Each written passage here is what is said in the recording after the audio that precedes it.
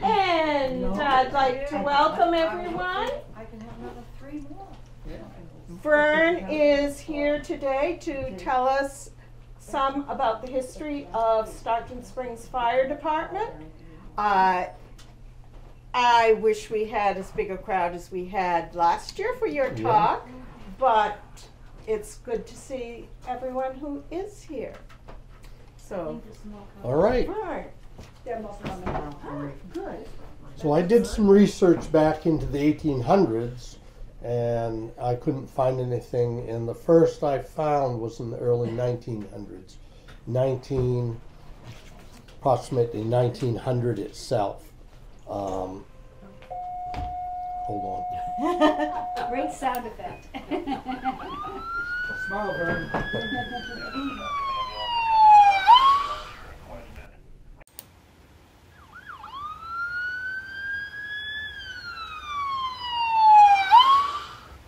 Researched back, I went through every town report there was to 1900, and I could find not much of anything. I'll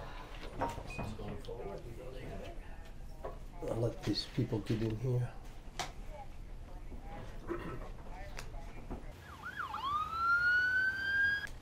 So let me read what I've written here. Stockton Springs Fire Department dates back to the early 1900s, when we had the Cape docks were built in around 1902. At that time, we had 2 firehouses. One called Cape Jellison Hose Company, with a hose and drying tower, 1,000 feet of hose, a bell, and 20 firefighters. And that was on the Cape. And, and a hose reel, I'm sorry. It was down somewhere near the Cape docks. This was around 1907. When we also had a fire department up here, which was housed, not quite sure where it was housed at this time. They housed it in various spots around. Because it wasn't much. They also had this is the first report I found was in 1908, and it was made by the fire chief by the name of Frank Jackson. And he says, we have at present 2 excellent hose companies, one at the village known as the Exclusive Hose Company with 20 members, and one on the Cape known as the Cape Jellison Hose Company with the same number of members. The Exclusive, which was up here, is equipped with 2 hose carts, one new, one old, 1,000 feet of new hose, and 250 feet of old hose, with a rubber outfit for the hosmen, complete, all of which are supplied by the town of Stockton. To the Cape Hose Company, aided by public-spirited citizens in that section of our town, this is in debt to the new hose house, which was down there, equipped with a tower, a dry hose rack, and an elegant bell, erected at their own expense at a cost of $250. The company has also provided itself with a new hose cart without expense to the town or the citizens of the town.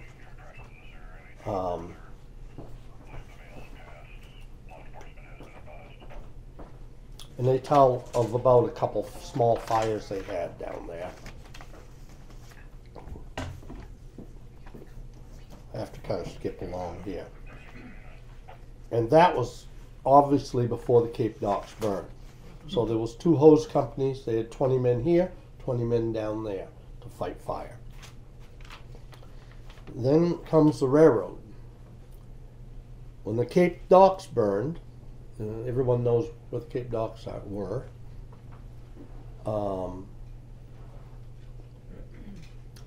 We had, they had not anything except these hose carts. So they had to be in a hydrant system. They didn't have any pump, as far as I can find. They just hooked hose into the hydrant, and the hydrant system was put in to the Cape Docks about 1902, somewhere around there. They sent from Bangor by rail a steam pump down to help fight the fire. They all from Bangor, the town of Bangor, city of Bangor. We paid Searsport Fire Department $160 for their services rendered, and Belfast $342. And it was a fine job done by both. In I'm getting ahead of myself, I'm sorry. Little things like Jack McLaughlin was McLaughlin Bus Lines, which he lived on School Street, and this building out here was where his buses were. Well, he carried men to the fire at $7. That was the total bill to the town, was $7. And firefighters were paid around $5 for fighting it. Mr. C.N. Fletcher hauled the cart down, the hose cart from here down there, I assume. And J.W. Frazier carried with his boat. I don't know what he did, but he worked the Cape Docks fire for $10. P.L. Hopper, which I believe owned a store, if I'm not mistaken, in town. And he had a bear. And he had a bear. He supplied pails to fight the fire. $13.80. Rather cheap for fire protection. My grandfather fought the fire. My mother could remember it. It burned in 1924. And my mother remembered the smoke coming through the woods and the fields onto that side of the Cape. Wow. It was that intense. They didn't get it out for 2 days, as I recall. But they didn't have anything to fight it with. I mean, it was just a challenge back then. Any house that burned out of the hydrant system, they bucket brigade. That's all they had. Because they had to have hydrants. In the fire chief in 1937 was George Overlock. And the town instructed the selectmen to hire him at $25 a year.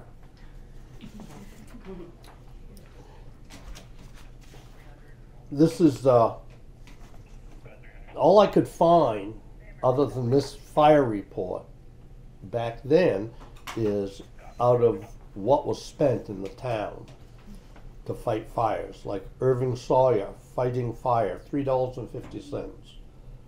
Sid Berry fighting fire, $1.40. And Brian Sambon fighting a fire, $1.40.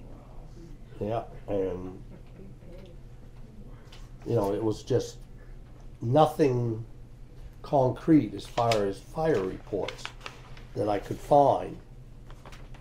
The first fire truck we bought was in 1944. We purchased for $90 from A.H. Blanchard. A.H. Blanchard was a fire servicing company up in Winthrop. They supplied hose and stuff like that. Then our next fire truck was right after World War II, and it was housed right over there because in World War II, that was an Army motor pool, and underneath it there's a door, and that was the firehouse for this area because there was no real fire service, and the military brought in a fire truck. And we still own that truck. It's in my driveway down to the Cape. It's kind of in pieces because we've been trying to renovate it and just money. Is that the LaFrance? Yeah, it's a 1944 American LaFrance purchased by the military, It still has the military sticker inside the cab. And the last time it fought a fire would be 1985, when it helped fight a forest fire. 150 gallons of water at a time it lugged, and sprayed. In fact, Gene Ellis had our other pumper trying to save a house, and it was on a lot of jack firs, what they call jack firs, which are small spruce and fir trees. And he was in there, and they kept, with this old American LaFrance, spraying water on him so he didn't get burned. And I mean, it was that, we'll get to that fire after a while. And let's see.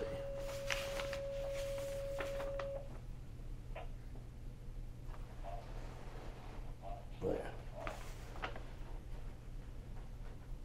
And when they bought the first new truck, not the American LaFrance, it was just a truck with a tank on it, and I don't know what it had for a pump, but it was made by Blanchard Company, and it was housed under the town office, which is the Lambeth building uptown.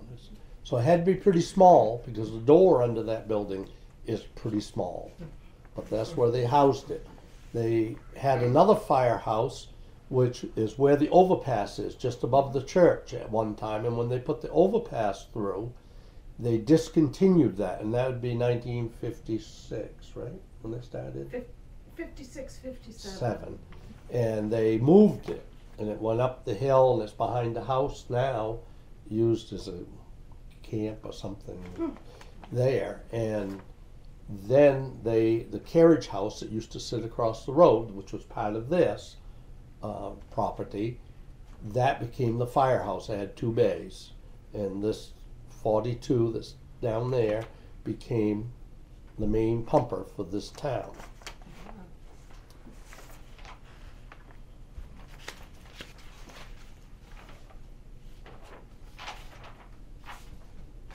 There's a lot of little things, like his 1954 fire chief report.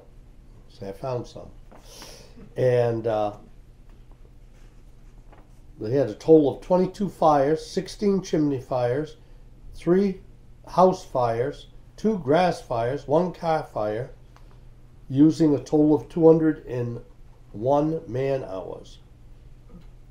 And they raised $1,000 for the tank truck and materials that were kindly given.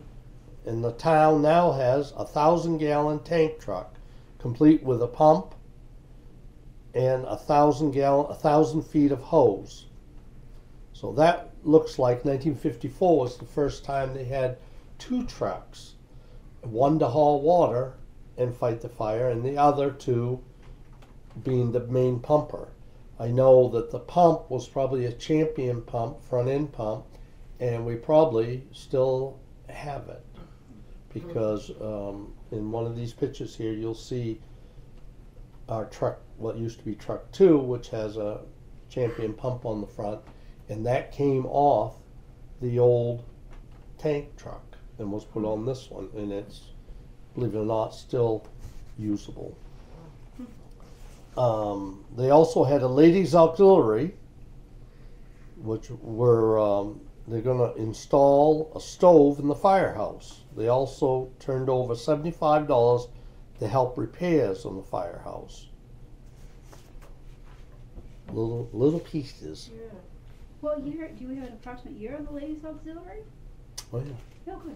They had it right into the late 60s. Right, yeah. And what year did it start? I have no idea. Yeah, okay. That's fair. That's the really first they fair. mention it Yeah, right there. Yeah. And I mean, it's interesting to read, but it's going to be boring for me to read every bit of it. Here's a report from 1955, and it tells they got 1 Scott Air Pack, which is air. That was Harry Patterson was chief at that time, and they got some Indian tanks, a set of tire chains, an Allen battery charger, and some CO2 fire extinguishers. Oh, and they put insurance on.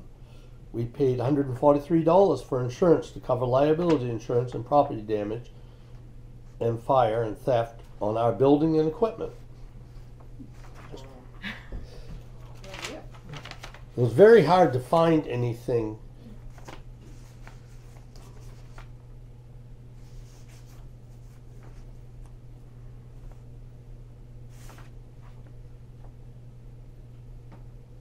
in Harry Patterson again, 1957. They put in fire phones, 3 fire phones. If anyone doesn't know what fire phones were, when you called in a fire, you called a number like 567-3221 or whatever, and it rang in at various houses and the store. It used to ring in at Trend and Worcester's, and probably at Buy and Sambon's before the Trend. And it rang in at different houses. And it would be a continuous ring, and you picked it up, and the person would tell you what was going on. Then you raced to the firehouse, or in some cases you had a button which would turn the siren on, which was on the top of the town office. And you had to know how many rings to push it. So if it was out back of town, it was ring, ring, 4 rings, we'll say. And if it was on the Cape, it might be 2 rings or 3 rings. And that's the way people in the 60s could tell where the fire was. There was no radios or stuff. Let's see. Oh, and they bought 8 flashlights. Yeah. And also, about in 1957, was the first mutual aid agreement, which was the Waldo County Mutual Aid Agreement. You had to have 2 pieces of equipment, 500 feet of hose, and only 7 towns in Waldo County qualified for it. Oh, wow. Out of 26 towns. In 1957, I believe, as far as we can tell, in talking to Prospect and what I've researched, Prospect Fire started. And Jack Smith, who was in Prospect, he came to a meeting, fire meeting in Stockton, and asked what we would charge Stockton Fire Department to fight a fire in their town. And the Stockton Springs firemen voted not to charge Prospect anything. It's quite interesting. And probably before they started a fire department, we covered Prospect also, because it's just the way it was back then. You went wherever the fire was. So they had Searsport in Prospect and Stockton all were mutual aid in 1957. We still are.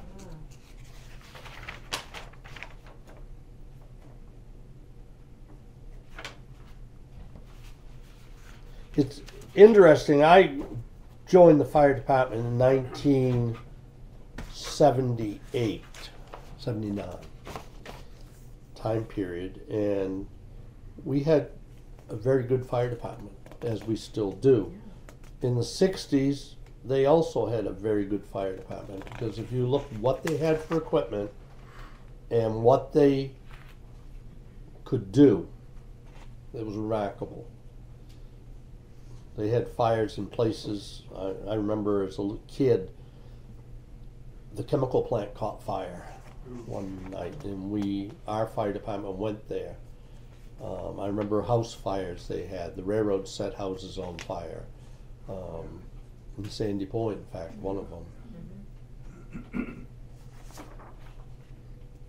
Trying to find if there's anything substantial.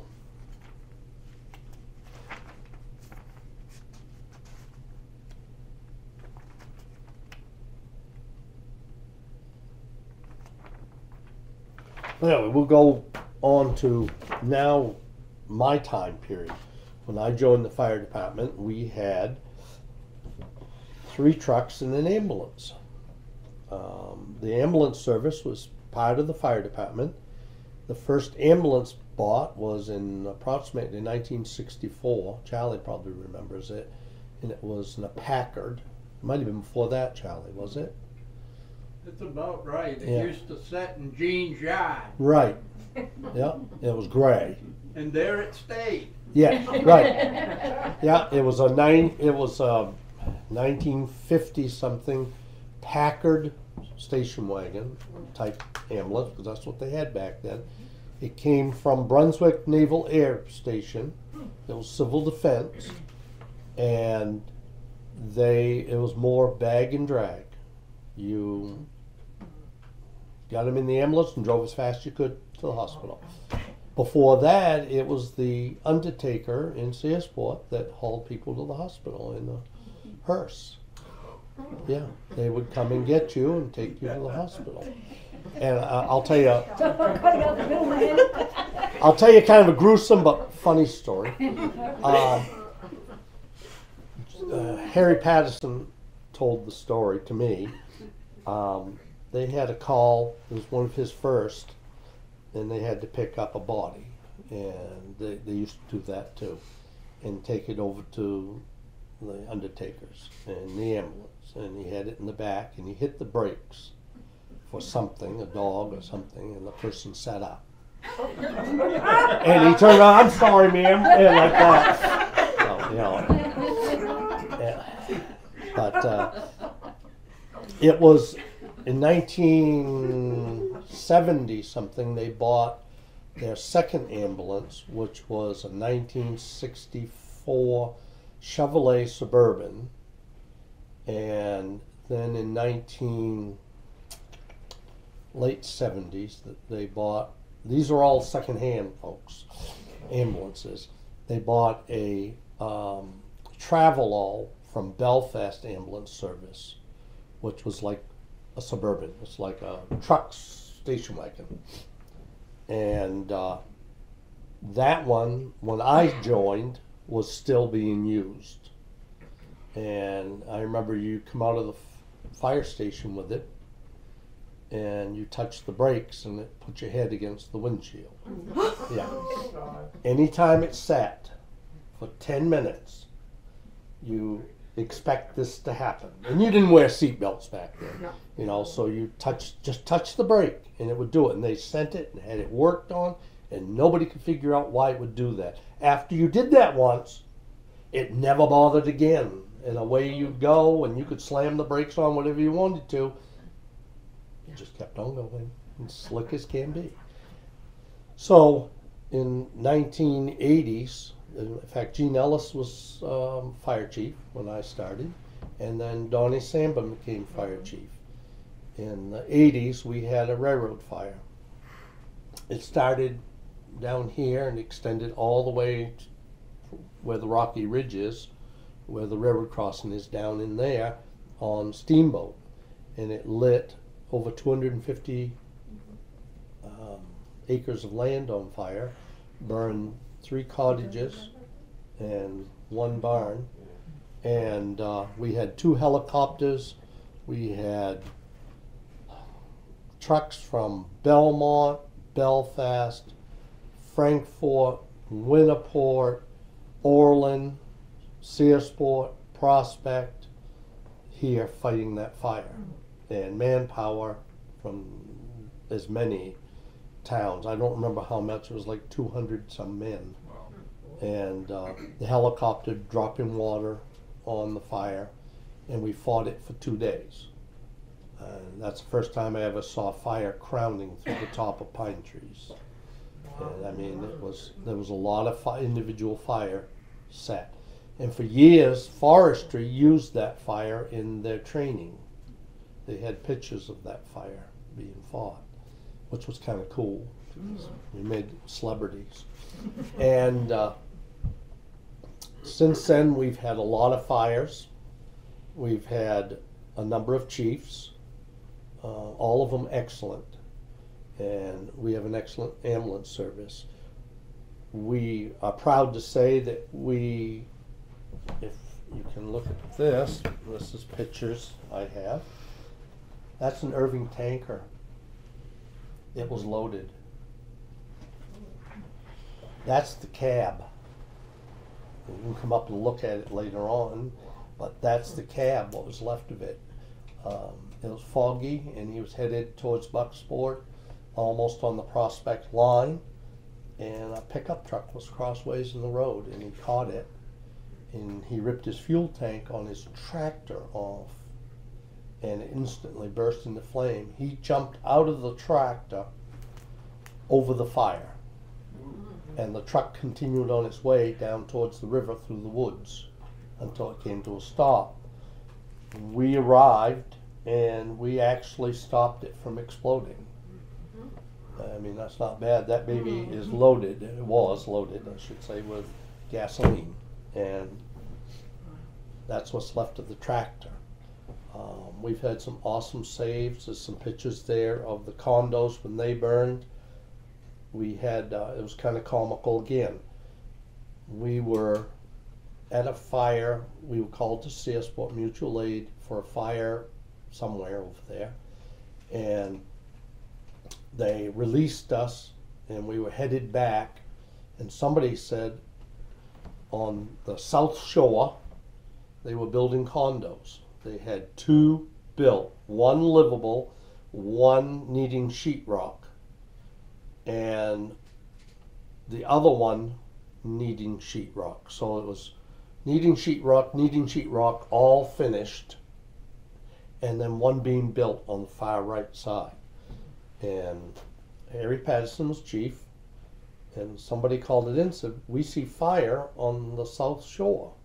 So one of our guys went down with his pickup, because the trucks hadn't got here yet, and he found the one building on fire, really on fire. So the trucks, luckily, were already on the road. So they headed right down, and they started putting water on that one building, trying to put it out. And one of the guys turned around and goes, hey, that one's on fire. And so Junior got on the radio. That'd be Harry Patterson, I call him Junior. He goes, Waldo, I've got more fire than I can really handle this time. Can you get a couple more towns coming our way to help us? And I don't remember how much water we put on it, but we saved the one that was all built, and we saved the one that was on the far right that was being built. We lost two. It was arson. They never proved who did it, but they burned pretty well flat. We've never had anyone get hurt on a fire. Yeah. I hope we never do. We are mutual aid with Searsport, Belfast, Waldo County, Prospect, Frankfort, all the way around us. And we were for years the only town that was mutual aid with Hancock County, and I assume we still are. They don't call us very often. Once in a while we go there. We went for a forest fire back in 2000 something. They had helped them, but it's, you know, it's hard probably for a lot of people to visualize how much training today compared to how much training we had. When I first started, you put on a fire jacket and you wore what you got on underneath right here. There was no pants, no bunkers, no fire. There was some fire boots, but not many. You had whatever you could get on. Many times leather boots were all I had. I got zapped electrically a couple of times from touching what I thought was a doorway in a burning building, and it was a refrigerator. Because everything was on underwater, the refrigerator was, you know, and you did what you could. I remember going, oh, that wall's hot. Oh, wait a minute, wait a minute, that's electricity. You know, two's good, three's better. But Nowadays, we have to have turnout gear that costs us over $2,000. We have to replace it every so many years. If we get any oil on it, it's junk. It has to go in the trash can. Can't be given away, has to go. It costs us a lot of money to be a fire department. We're very fortunate. We have one of the best in Boulder County. Am I bragging? Yes. We have 6 trucks. We have a boat. We do rescues. We train a lot of the time. I trained this morning on propane at Thibodeau Hot Top Plant in Prospect. I was up there for 3 hours, and that was today's training.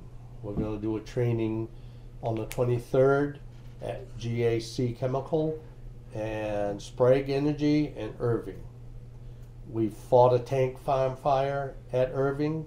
It wasn't gasoline or diesel burning, it was rubber. The tank was empty, but we fought it. Gene Ellis is 73, is he? 76? 70 something, and he fights the fire with the rest of us as a pump operator. I mean, you got to be tough. He's, 76. yeah, 76. He's my sister's age, Right, 76. so that would make him 78 or turning Okay, 78 this 78. year. Yeah. Well, I'll leave it to her. Okay. And we had the fire in Searsport at the tank farm quite a few years ago now, and we were putting water in the tank from above, and Gene was the one running the pump, and I was backing trucks in, dumping in the pool, because we have a 3,500 gallon pool that we dump into so we can continually pump water and not run out. And they couldn't keep up. They couldn't get water to us fast enough. And the water going in the tank was coming back out of the tank and filling. They have a dike around the tanks.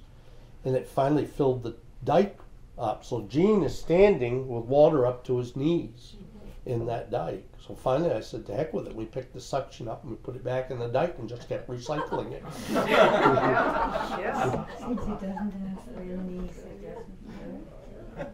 But, you know, Okay, hurt me now.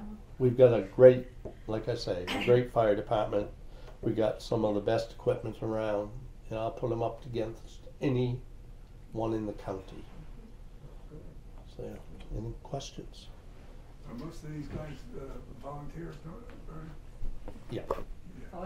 They're all volunteers, paid volunteers. If there's a fire, they get paid for it. And most towns are losing firefighters. They can't get enough. We have around 30. Oh, that's great. Every fire, we average around 15, thereabouts. Like Prospect just started getting people joining them. They were down to 4 guys. And by law, they can't fight an interior fire with 4 guys. You can't send 2 guys in. You have to have 2 in, 2 out, ready to go in. There's all these rules and regulations nowadays. You only can be in there for a certain amount of time before you have to come out, and it's starting to change, which is probably for the better.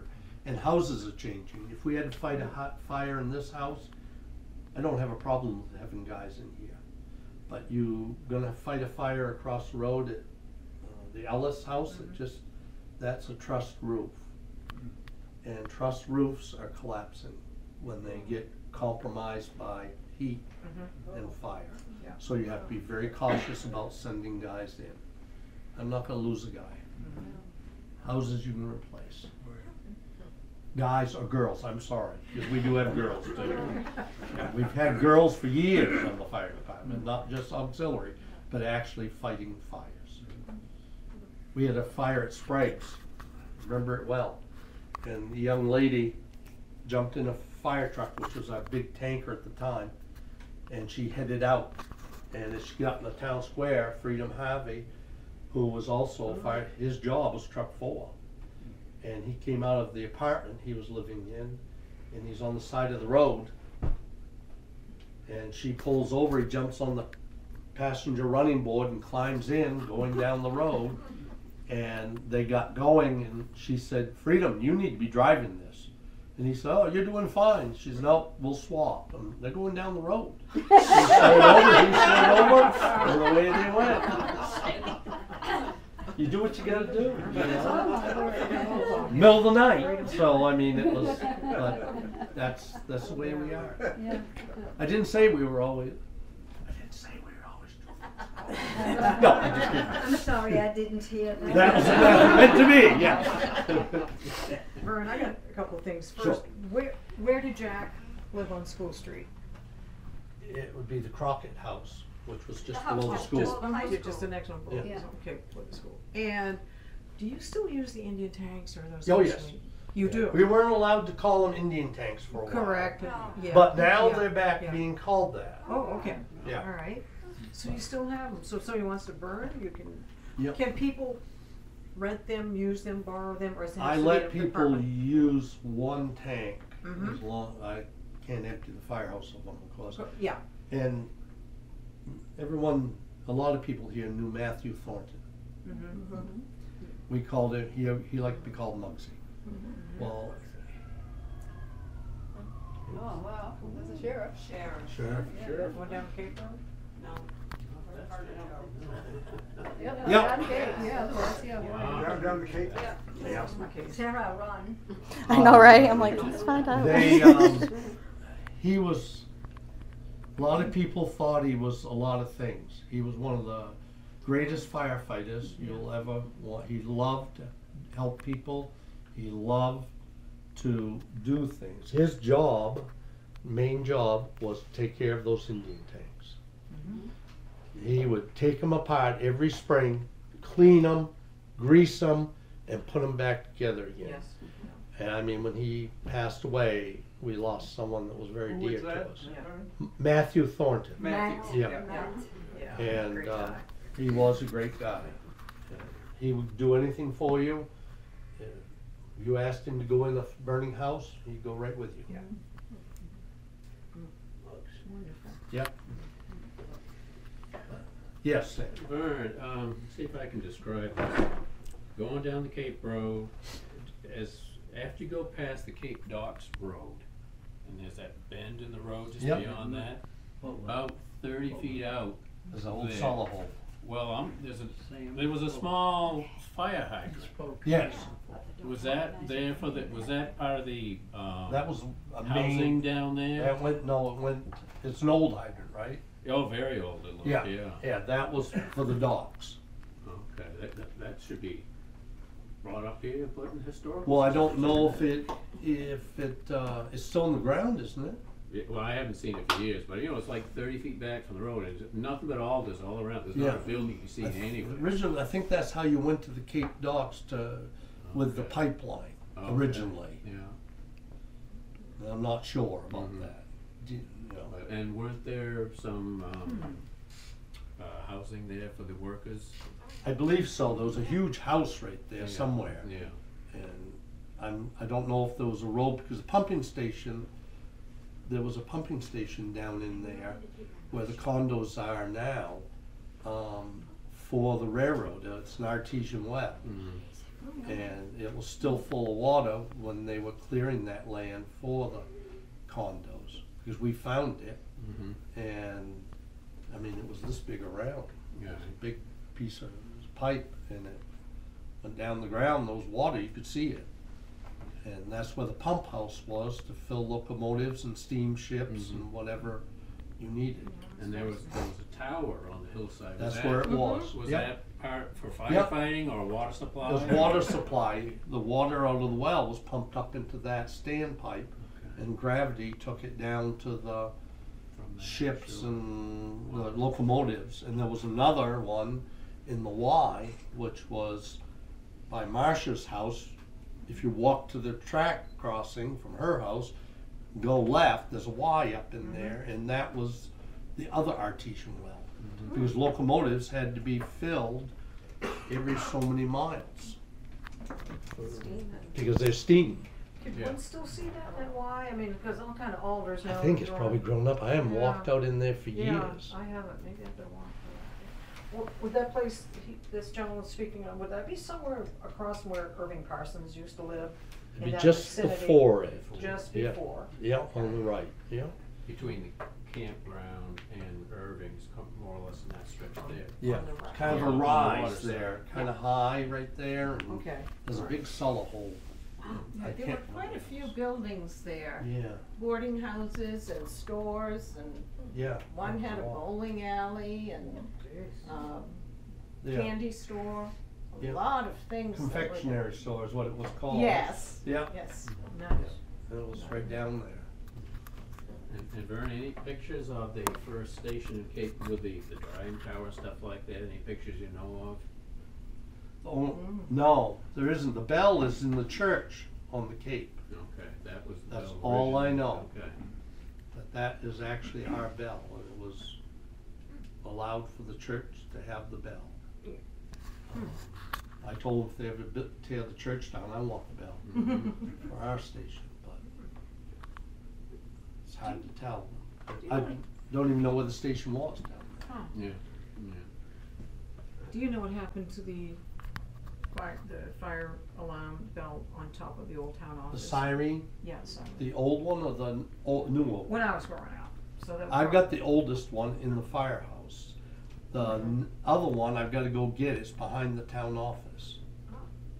They took it down, that's one of the newer ones that we put up in my time on the fire department. Okay. Replaced the old one was on a big stand, it went way up. Yeah. Remember that? Yeah, Yes. yeah, Yeah. and of course I do remember the one that wasn't, the second one was not on the stand. it No, was just on that the- was like this tall. I think I this- more so remember the second one, No, I but don't think you'd remember the second I one. don't remember I don't think you could see it, it's pretty I hard to see. remember the sound, I guess I should say. Yeah. Yes, The yeah. first yeah. one, when we were kids, Yes, was on a steel mhm, tripod. yes, mhm, And when we lost that siren, the one that, the newest one, mhm, they took the old one, which still worked, mhm. and we put it in the Trend parking lot on the old stand until they could get one to replace that. Okay, And yeah, it needed 3-phase in order to blow because of the 3-phase system. And the Trend was the only place there was 3-phase close, so it was stood up beside it for a little while. Well, as I recall, it used to ring once at, I think, 11:30. Yep. Every day, one ring, 11:30. Yep. That's right. Yeah, Yeah. that was cool. It Just was. to hear that at 11:30, you knew what time it was. And you know, it bring blood to your, it make, I don't know, blood go down your back or something. You hear that siren, you go, oh. Get your attention. Once a Yeah. day. And all the dogs would howl. Yeah, they would, that's right. Was that on a timer? Had to have been on some kind No, of timer system? it was or just set make- off by the stores. Either Okay. Worcester's or Mhm. Trend or whoever Yeah, was assigned to ring it. just ring it at 11:30. Yeah, all the phones were right along here. They were Yeah. Bowden, they were Mhm.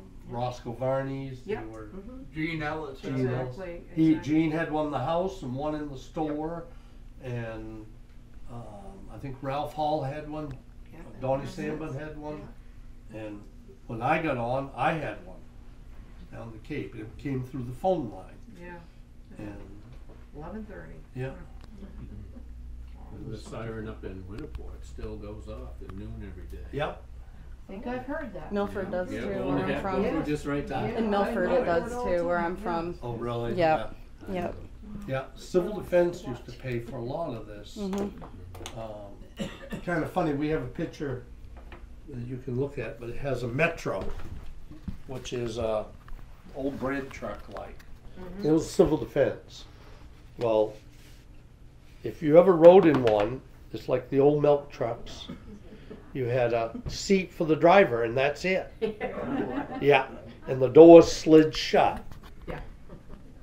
And I remember going to something, and I don't remember what it was. Ralph Hall was driving it, and I was standing up in the other doorway. You're 3 inches off the ground when you're standing in the doorway, and the doorways wouldn't shut. So, in the middle of winter time, it was quite chilly in that sucker, and you had a generator that was behind you, and they had spare backboards and all kinds of stuff in it. And we were doing, I don't know, it seemed like we were doing 110, but we were doing probably 35 of that, because that's as fast as it would go. And we're going up through, and that it would do this. It had no duals on the back, so it locked. And you're in the doorway hanging on. And there was no seat belts, and it had one of those flip seats like they used to have in these, on a post. You know, so you set up, and your feet were up in the air for the clutch and the gas and stuff, and you kind of climbed down to get out. But I think Ralph and I went, I don't remember, there was a skydiver, I guess, that skydived off Waldo Mountain or something, and that's where we were headed, because he crashed. Yeah. Yeah, but, you know, it was, stuff like that was, that's what we had back then. Yeah. We didn't have much. In 1978, they replaced that American LaFrance with a new Ford that Gene and Jimmy Shara went all the way to Mississippi and drove back. That was quite a combination. Gene Ellis is this tall, and Jimmy Shara was this tall. But they went up and they got it and they brought it back, and we replaced it around 2007, I guess. We bought a truck in California over the phone and had it shipped here on a tractor trailer. And we came with all kinds of guys, said, "Is there any equipment you'd like to have with it? I got a bunch of old equipment." And we said, "Just throw everything you want on the truck, we'll take it." And we gave what we didn't want away. And there was hose and everything else. And we ran that truck until 5 years ago when I replaced it, because the pump, we paid $30,000 for it, and the pump was getting real tired, and it was going to cost $30,000 to replace the pump. So we bought one for $21,000 down out in Mount Desert, and it came with ladders, hose, everything for $21,000. Only had 14,000 miles on it, and that's what we have for a main pumper now. We also bought a Rescue, which is our big box Rescue, out of New York. We went and drove it home, and that cost us $30,000. And we've had that for, I don't know, 17 years, 18 years, and it's still going strong. So, I mean, we like to buy trucks. We built a lot of our trucks because we don't like spending money. You know, the most we ever spent was $95,000, and that was for a new chassis. And we built the truck the way we wanted to. We bought a old truck from Orland that was 1965, just for the body. Then we sold the truck. You know, and kept the body. Whatever we could do to save money. And we've got some nice trucks. And like I told you, the pump, which was a Champion pump that was purchased back in the 40s, we still have it. We had it when the mill was there. They rebuilt it completely, and it still pumps 511 gallons an hour. It only made the pump 500, but it does a little better every time. We have to test it every year. We have someone come down and do the testing of all the trucks, have to be tested. But we put that on a brand new chassis with that old body, and that pumps like it was brand new. I have a spare for it in the back room. They're easy to replace. 2 guys just pick it up, 4 bolts and a few lines, and you're ready to replace it if you have to. Well, Now, how much does it cost, the total department now, per year? Well, how much? last year it was 104,000, I believe. And that is for services? That is everything you can think of. That is for payroll, fuel, fuel for the building, fuel for the trucks. that's training, and that's insurances, electricity, I understand. yeah, Yeah. equipment that we have to replace. Like we replaced all of our SCBA's over a 4-year period at $25,000 a piece. Whoa. Yeah. And you get that money from the town? Yes. I got an old scuba tank if you want it. They're illegal. And it's strange because you can go buy a ladder, but I can't use it. I Even can if go I buy bought the it for exact you? same ladder, but it's gonna have a sticker on it saying, Uh-huh, it's the same ladder. I know. And it costs you The- $200, it cost us $400 Yeah. or whatever. Those are the games. That little sticker, yeah. That's the game. It's same with boots. I can go to Hamilton Marine and buy fire boots. Yeah, Can't use them.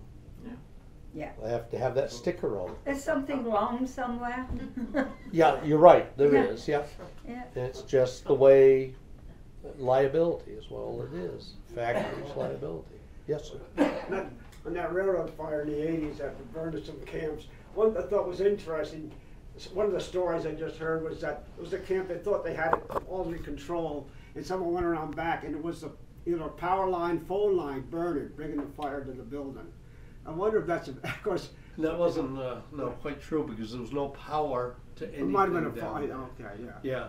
Yeah, the only one was the house Oh, yeah. and garage, which was Foley's place, and we saved the house. The garage we couldn't; it was 20 feet from the railroad, and that was the first thing that caught fire when the railroad caught it on fire. Yeah. And back then they were running what they call F7 locomotives, which had EMD engines in them, but they were kind of underpowered. So if you have a spark arrestor in the locomotive, these engines are huge, and they're as long as from here to that wall, and they carbon up when they're idling. So they're in Searsport and they're doing switching, they're idling. They're not going wide open. Then they start up the grade. This is all uphill. And when they start up the grade, they're putting the fuel right to it. And they start really dogging down. So what they used to do is take the spark arrestor out. And so when they started coming out here, they'd have a chimney fire. It's like a chimney fire.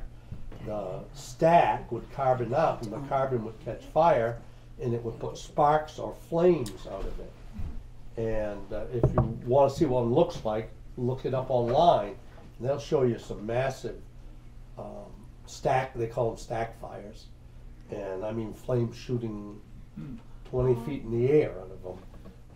And that's how it started. Yeah, okay, so when they say the train threw a spark, Yeah, it was through the stack. most generally it's through the And I stack. was thinking down by the Wheels, wheels, yeah. created some kind of, We don't see them that much now because they're newer engines that are more reliable. But back when we were kids, those big blue ones, which Yeah. were the older locomotives from the 40s and Right. the 50s, they would head up through here and they'd be putting, we used to say, putting the pickle right to her. yes.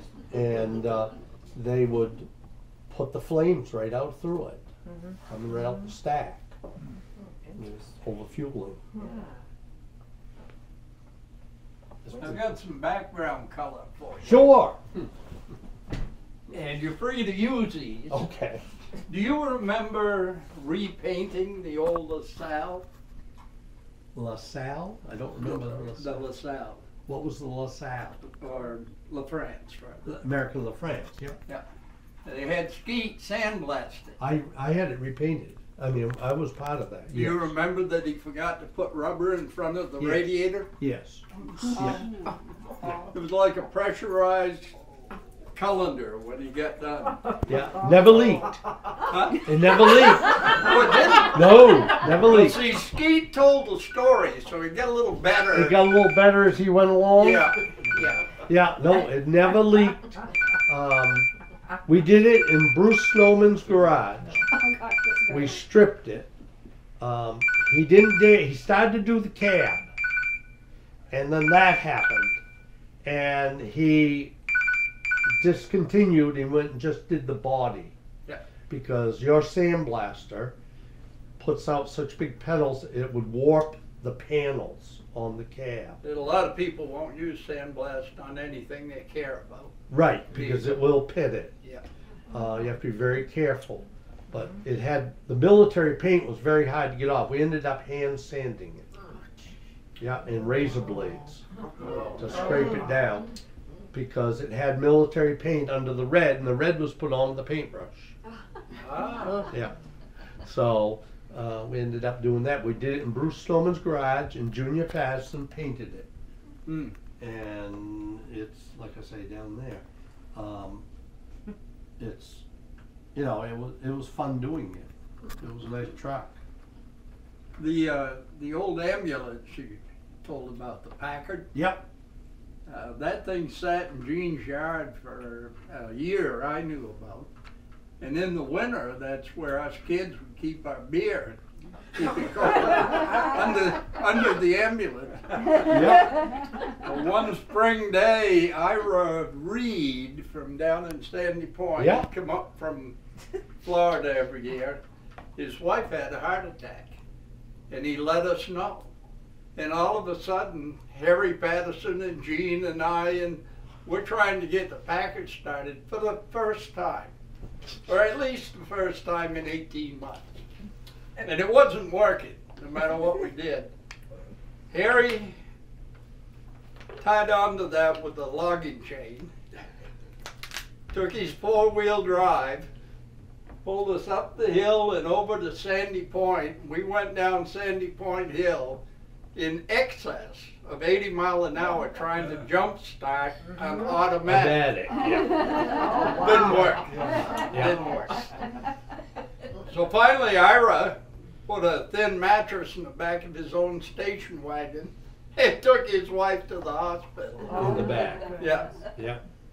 Yeah, and what, the siren you referred to, when I got in law enforcement in Alaska, I was up this little village in the Arctic Wildlife Refuge.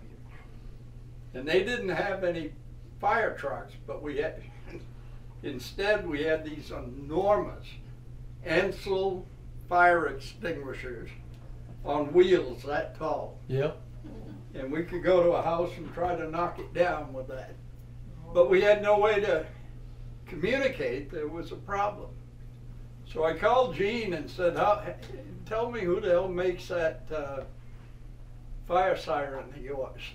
And I don't know, I think somebody had to go on the roof and get the data. And by golly, the town ordered it and installed it. Well, what none of us factored in was, you know, it's got those cones on it. Yeah. And inside the cones are the cutouts where this thing spins and the noise comes out. Well, in the Arctic, when it snows, it isn't pretty and fluffy, and it's 80 knot winds, horizontal snow. And first big snow came along and it packed everything inside with snow. And we didn't know it, and they turned it on and burned it out. Yeah. It doesn't take long either. But, you know, you guys got credit for a good assist. Anyway. And last but not least, probably most important, for whatever reason, I lost the context of this. Diane just said she's learned to shut her mouth. Somebody mark the calendar, please.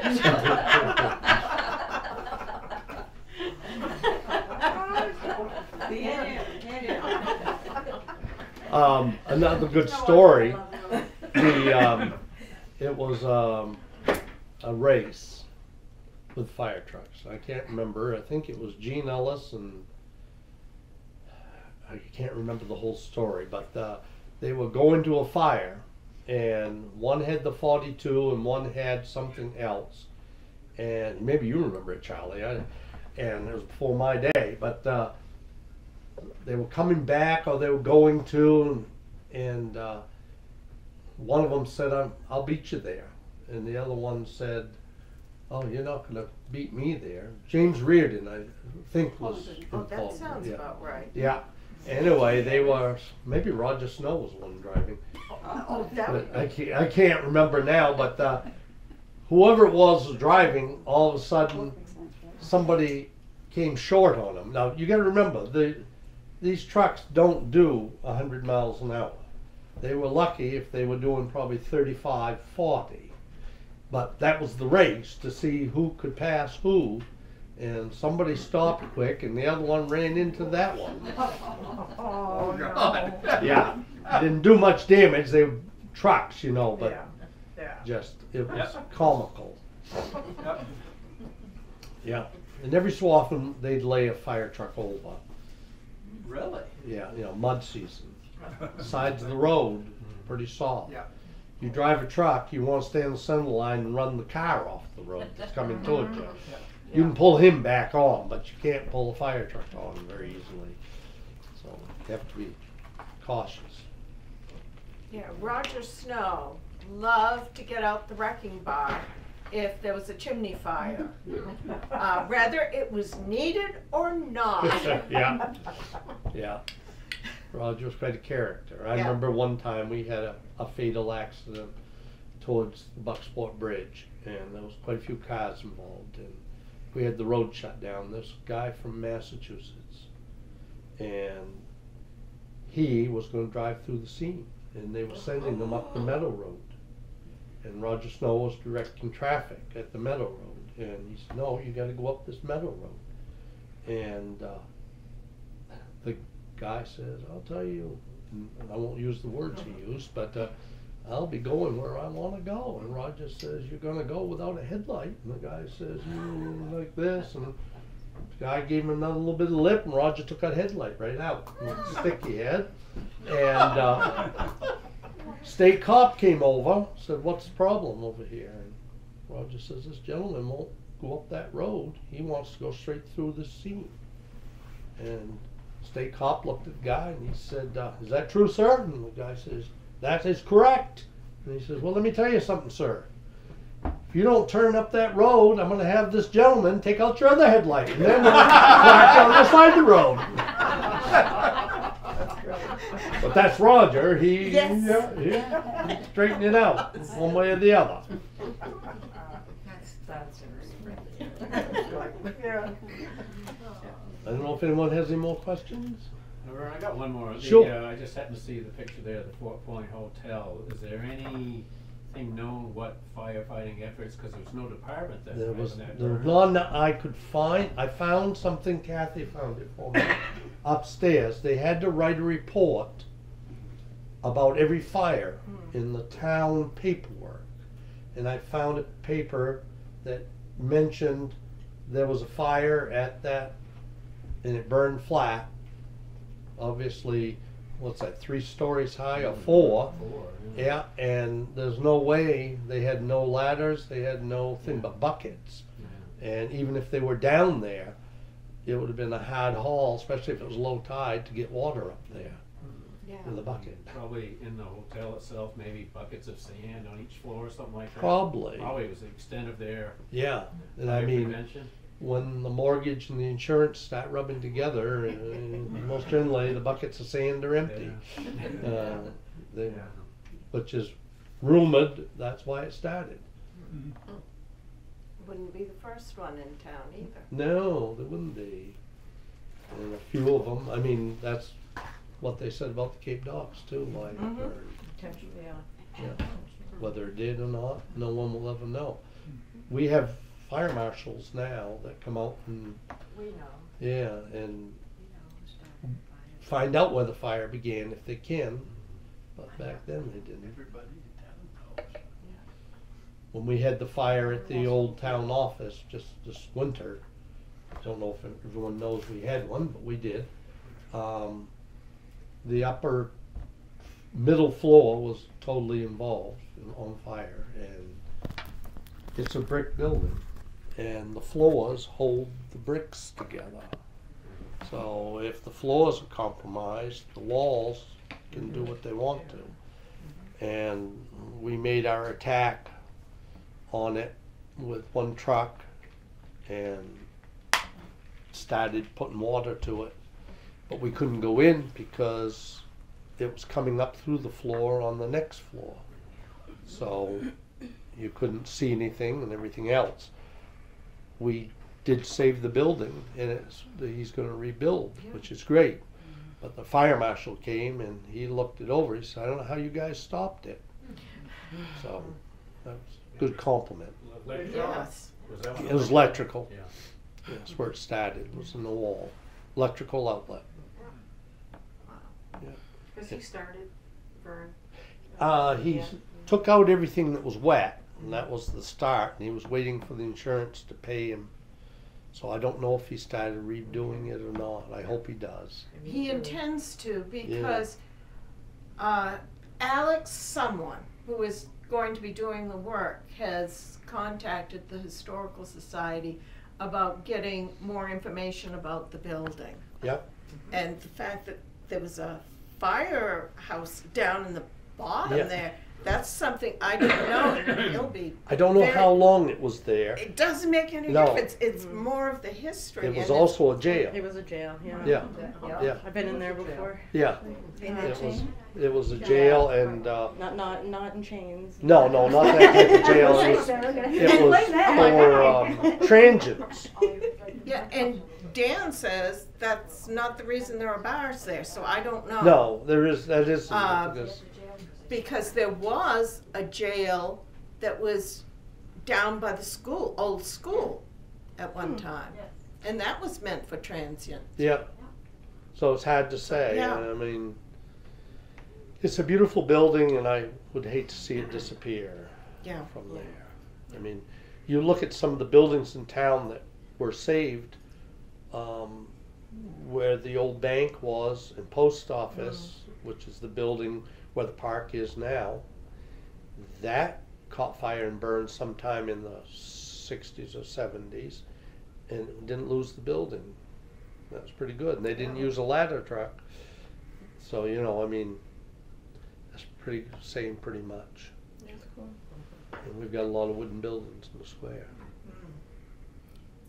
Well, Vern has some good pictures here that you may want to come down and check out.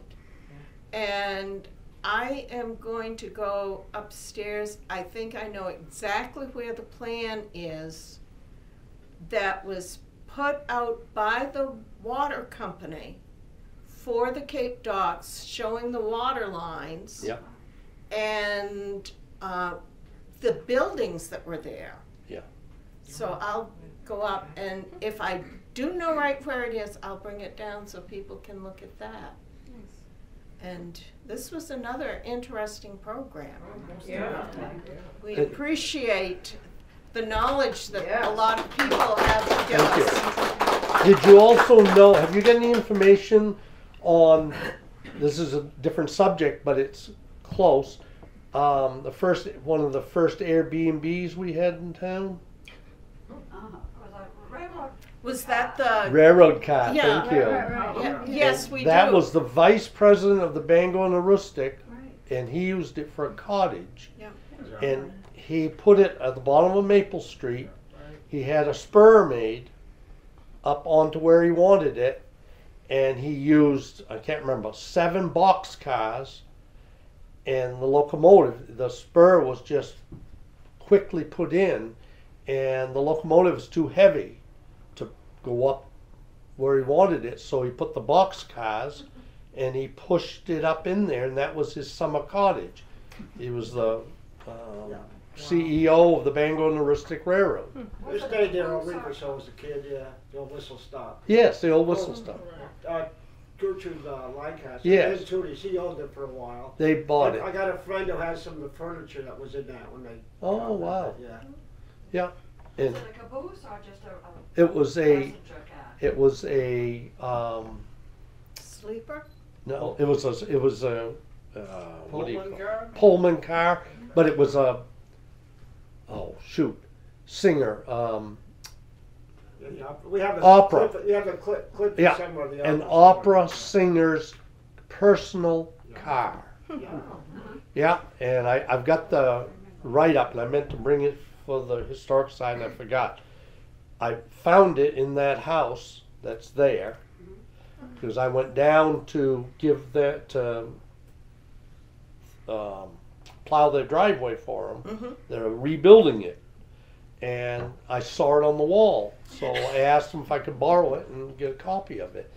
And it's written by Gertrude Lancaster, who was a correspondent for a newspaper. And she wrote it about a house, that car in Stockton, that she purchased to use as a cottage and rental. So, up until the time I was a teenager, there would be several weeks in the summer when the bank owner district would have a road crew come to do the lines. And so they would park for 2 weeks just behind our house, on the siding where Sandy Point. On the old is station. Yeah, so if some of you are familiar with the Sandy Point Depot was, there was the main track and there were sidings on both sides. Well, they would pull up on the siding closest to our house. Same men every year. They were road crew. They'd stay in Sandy Point for a few weeks, work on the track for a bit, and then go on up. Well, so that was an experience for my growing up. But what they used to do is that's when the big barn was still very close to the railroad tracks, and they would run an electrical cord from that rail car to our barn, which was electrified, and they'd get the electricity for there. But it was always like one of the events we had in the summer. It was always meeting with those men. Yeah. And it was fitted out. They had the bunk beds in there, if you will, like you would expect for construction crew going, and that would just be it. Yeah. And they had somebody, stove and everything else, so the cook would be always there or something. And every once in a while, they'd get my grandma would send down something for them to eat, or tell the crew to just go to the garden if they needed any produce or anything. Yeah, so it's kind of an interesting piece The road of by history. her house goes down, and used to be a station, a Sandy Point Railroad station, and a yard. Yes. Tracks. And when Doug McFarlane bought it, he Yes. wanted a load of gravel down there. Yep. My wife was pregnant with our son, and so she was riding with me. And I had my big dump truck, which has 12 yards of gravel on, and it was in the fall, and it had rained. There's leaves on the road that goes down there, and there's a big corner down in there. So I'm headed down it, and I touched the brakes, and it was just sliding. And the corner was coming up, and we're going faster and faster. And I go, hang on, and I just let off the brake and just give it to her, and hung hard right. I missed the trees. We got down there and we dumped our load of gravel, and then we couldn't get back out. Yeah. Well, when it was we were kids, empty. we used to slide down that hill, just Yep. as you said, just slide down that road. And we'd also slide down the main road of St. Point Yeah. Hill, some guy down there by the trestle, but we lived to tell about it. But today that would not go. Anyway, but it would, you get going down there, and I can remember one time, Scott and Dale West and I were on our toboggan, and we got going really fast. And we got down to that hill. We went over the tracks. Now, this is when the train was coming 3 or 4 times a day. Over the tracks and partially down the hill, like toward the river. We just could not stop. Yeah. How'd you get out eventually? Well, it stopped eventually. Thankfully, we didn't run into any trees, right? But it would just stop, and we just kind of got up and walked back up the hill and did the same thing again. Yeah. I thought about taking and going across the tracks to Angel's driveway Yeah. with the dump truck, but I brought the dump truck up to the tracks, and I got out, and my fuel tank would only clear about. Yeah. So and aluminum doesn't go well with steel. So then I said to Melissa, I said, well, kind of hang on, we'll try something. And I backed as far down the tracks towards Drew's as I could. And I got a run for it and got her up into higher gear. I must have been doing 45 when I headed up the hill. And I downshifted a couple times. I made it to the top. She spun the whole way, but I made it. That's when you want to be loaded. Yes, exactly. But Doug needed the gravel down there. Down Well, there. you know why? It's money down there. Yeah. Well, we Looks like thank you. And I have all kinds of pictures, if you have any question where There's it some was. nice ones. Yep, you can look at it. And we've collected over the years a lot of pictures. And there are refreshments in the other room. And it will be about 20 minutes before we start our business meeting. That was great. Thank you. Thank you. I'm glad you liked it. I have business meeting in there.